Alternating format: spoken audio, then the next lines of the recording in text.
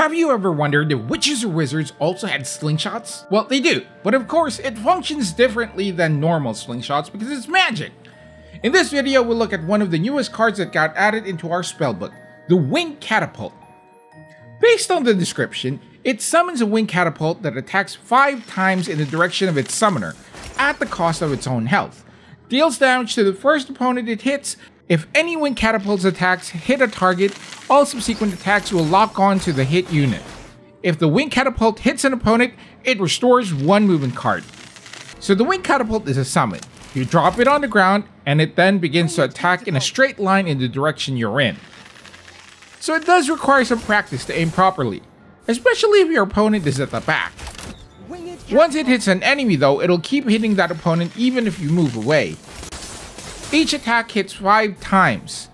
It can only hit 1 target at a time, and each time it attacks it will lose hit points. And it will keep attacking every 4 seconds until it loses all its HP.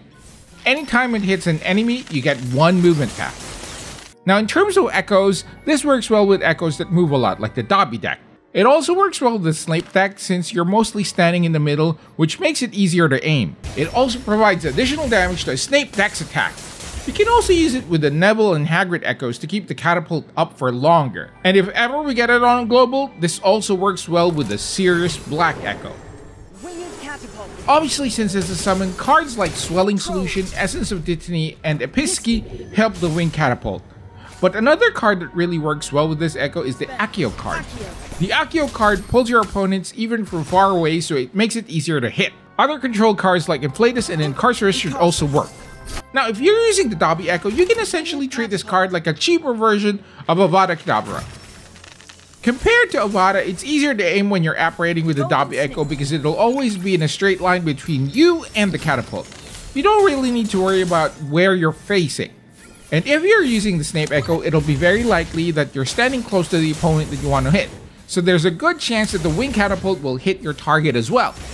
Now, if you're using the Neville Echo, or this is your highest MP summon in the Hagrid deck, try and summon multiple of these and it'll act as a good defense for attacking summons.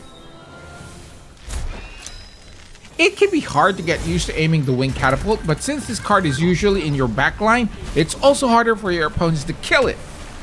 They'll have to directly target it with spells, which also means less spells directly targeting you. Aiming will take quite a bit of practice, since you want to be able to hit your target by just moving once, so that you gain that movement back when it hits. But once you master that, this card can be a great source of consistent single target damage. So will you be using the Winged Catapult in your deck? And until next time, fellow mages,